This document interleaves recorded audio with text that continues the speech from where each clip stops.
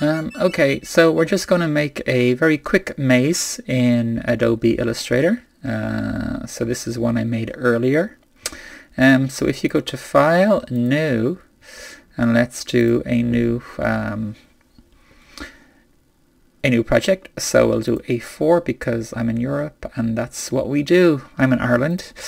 So okay, and now what you need to do is go into your rectangular grid tool, which is up here.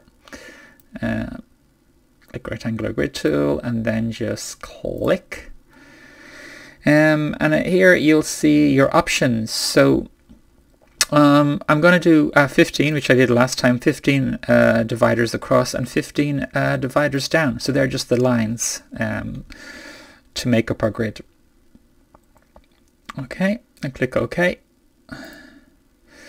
Now just click on a corner and pull out your grid so it's a perfect square. Okay, and let's increase our lines here. Go to your stroke, increase your stroke. And now I think I want to fill this in with a color. So let's do possibly a nice bright color. Let's do maybe a lime. Okay. And now also Control A.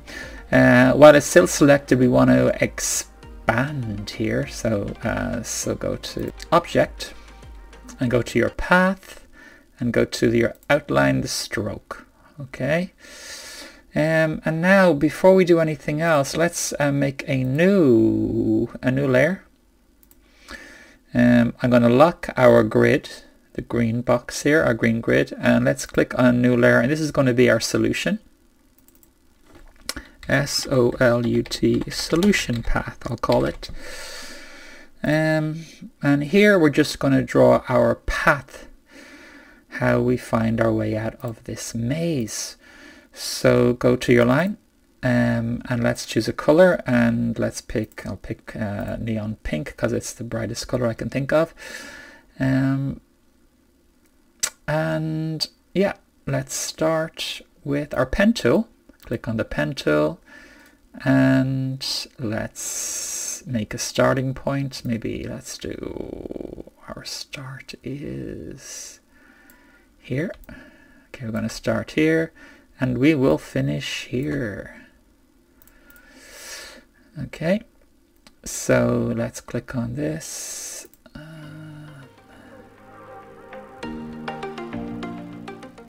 Pen. Okay, and let's start. I'm going to make it a thicker stroke actually. Let's do it 2, 3 so we can see this. So let's go.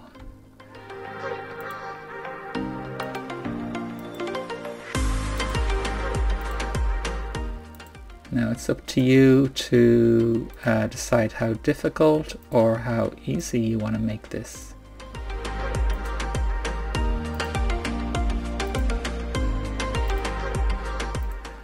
As I'm drawing the lines, I keep my finger on the Shift button on Windows, so all my lines are straight.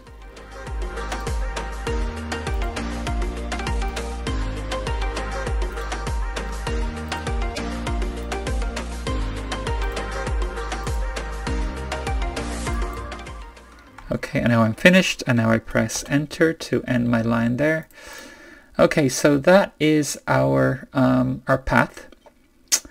Okay, now what we need to do is clear our path now. So we follow this path. So I'm going to lock our solution path here and then unlock our grid. And then if you press Control A on your Windows keyboard, you now have highlighted your grid, and now we're going to go into our shape builder over here. Okay, go shape builder. And now we just have to follow our path. So click on the start here and then drag. Okay, so follow your path. And as you can see, it clears all the blocks, the blockage.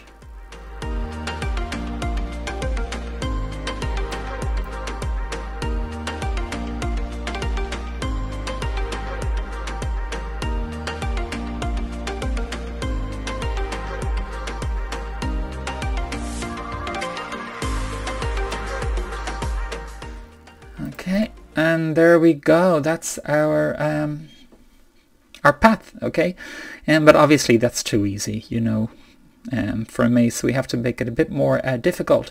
So again, you just do a lot of fake paths here to confuse people. So again, if you do Control A to click on your grid and go to your shape builder over here, which is Shift plus M, and now we can have some fun here.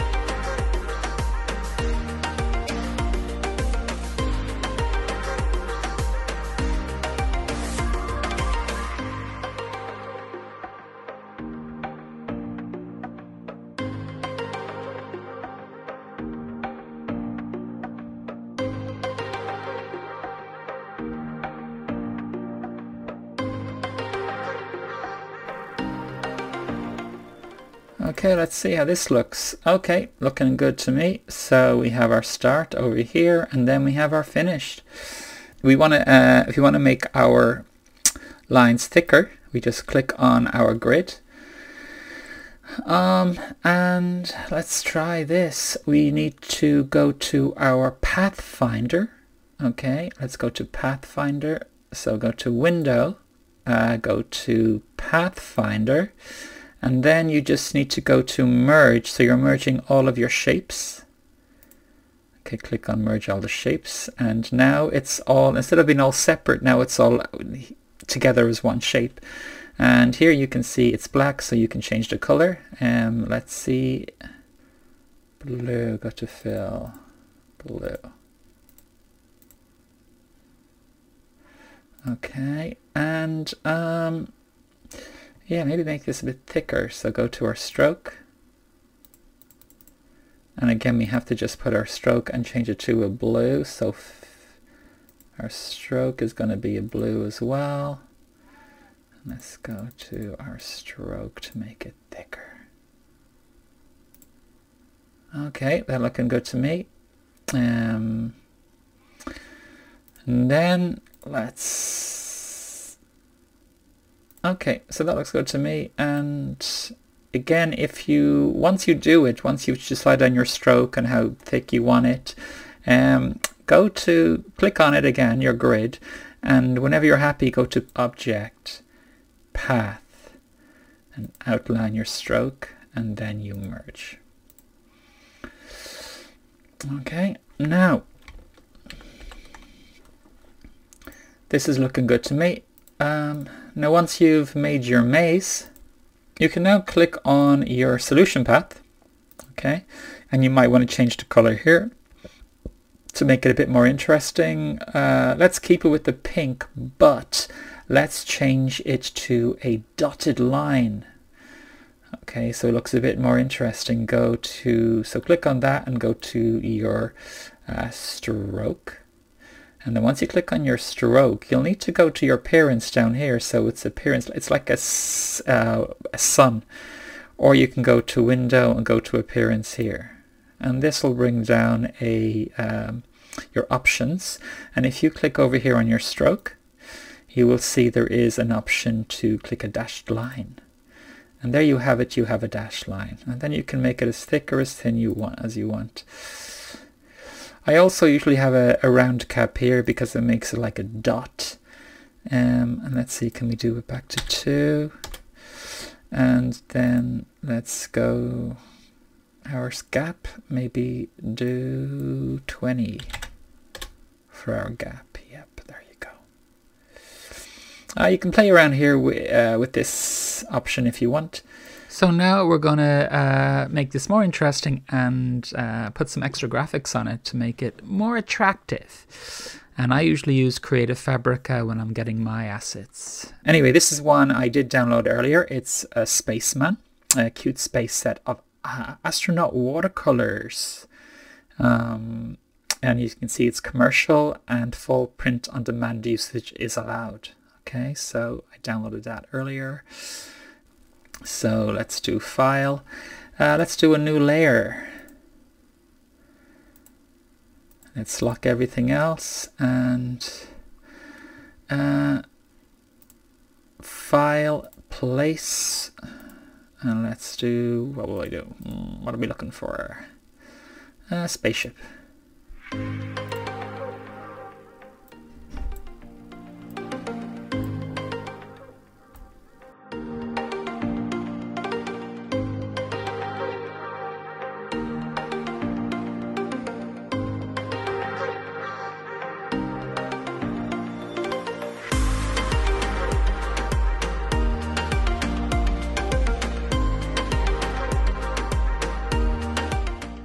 So you could really make a load of these mazes first. Once you make one maze, I'm going to give you an idea of how you can reuse the maze. So if you click on this, you've got your maze. Now I'm going to just duplicate this. Let's go to your artboard and then click on this and then drag. Okay, now you have, okay, so you've just duplicated your maze. So what you could really do is if you go to, so if I click over everything here, and then what you could just simply do is turn it around.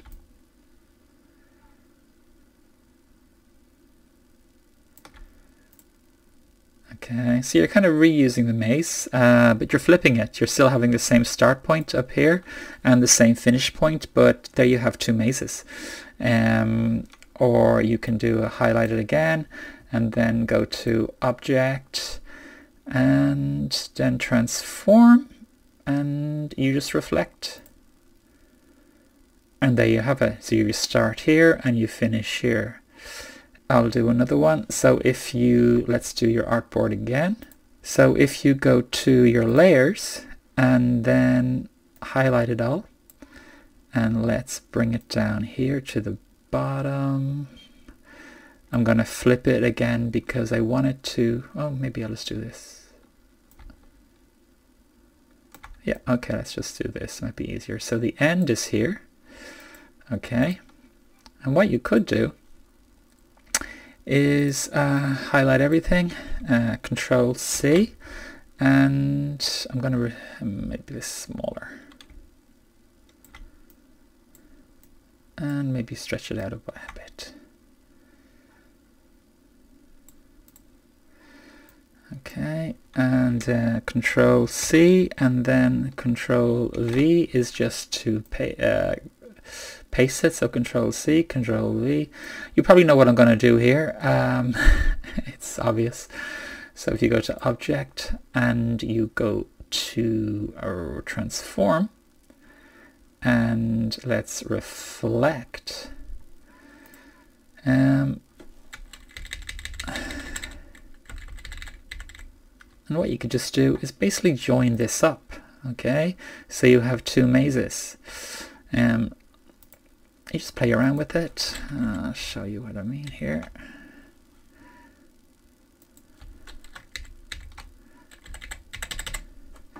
And we need to close this.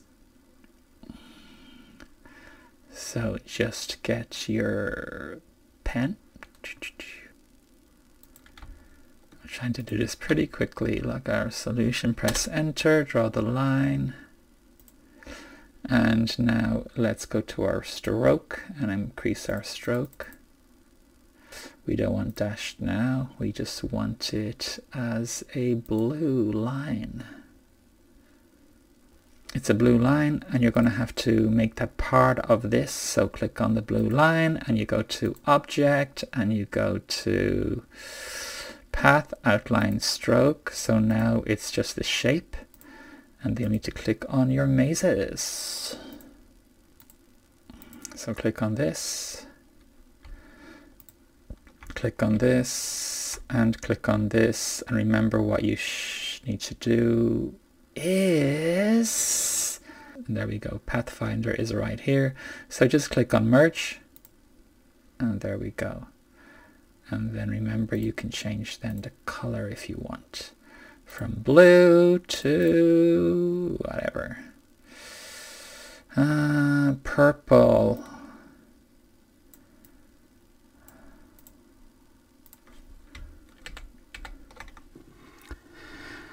Okay, so I have made my mazes. I've got these 3 mazes here, which we made earlier. So it's the same maze made once, and then I flipped it. So another maze. We start on this side, and then here is where I joined this maze. I duplicated it, and there we have it made into a bigger maze. And I got all these images from Creative Fabrica, so you can have a colored, or you can just have black and white, so the kids can do the maze and color it in. Anyway, so there's your 3 mazes. They look pretty cool, and any assets I've used I will put a link in the description, and I hope this was of some help to some of you. Keep creating.